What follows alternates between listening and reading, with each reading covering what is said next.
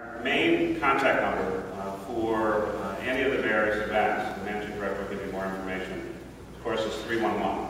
But we've had some situations, especially given the challenges that SEPTA's had, which are understandable under these circumstances.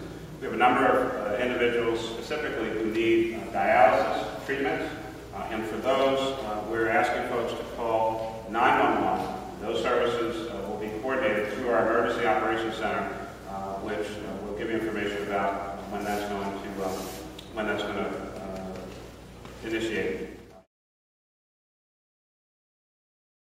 It was not too good. The sidewalks, people didn't really shovel the sidewalks very well, and I don't drive, so me getting back and forth was kind of difficult. I live on a street where there's vacant houses, and the neighbors, they only just shovel their sidewalk. They don't shovel the ones that are beside me. I stayed in all day. I hibernated like a bear cub.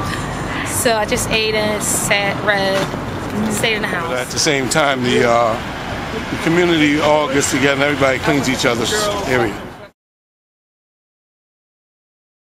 I'm just going to go ahead and just put salt on my sidewalk, just probably stay inside, but you know, I don't like to stay inside too long, so I might try to venture out. I'm about to go to Trader Joe's right now. I'm stuck on some canned goods, vegetarian foods.